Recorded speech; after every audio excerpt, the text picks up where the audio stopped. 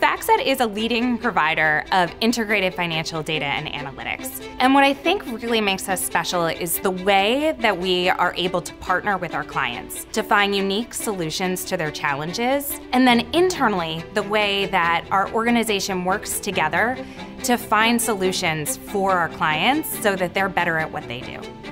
At FactSet, we jumped on the generative AI train very, very fast.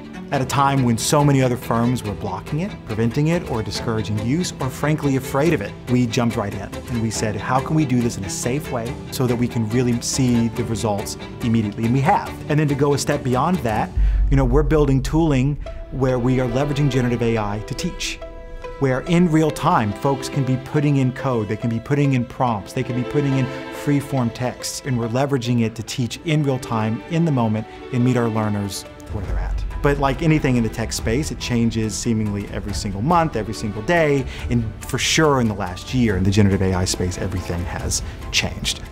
What we've been able to utilize from Pluralsight is some of the skills gathering and assessments to understand baselines for employees of where they come in on different technologies and then what they're able to do to really advance along that curve and be able to assess themselves and know what to do next and what action to take. Given the pace of technology, it's really important for employees to be on the cutting edge. So from a learning and development standpoint, we utilize Pluralsight so that our employees have more choice in that learning process. Everyone kind of has a bit of a different niche area where they have different needs and different ways of learning. So the way that Pluralsight is flexible and adaptable and ad hoc gives people kind of the own control of their learning journey.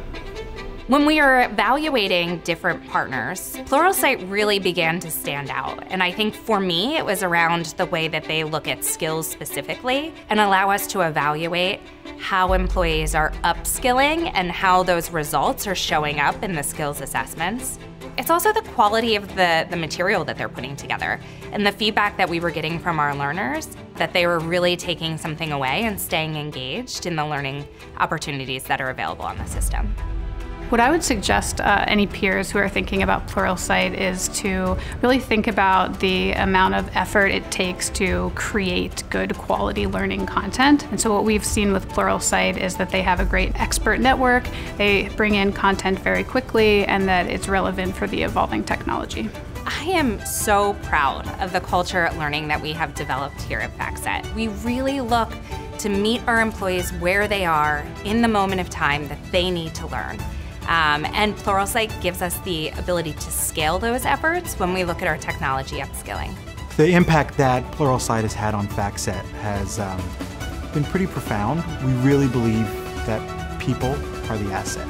The company's important, share price is important, stockholders are important, all those things. But I believe that if we support our people, the business can largely take care of itself because you have engaged individuals that have the skills that they need and the time to invest in themselves and the time to innovate. And I think that's really where it all comes from.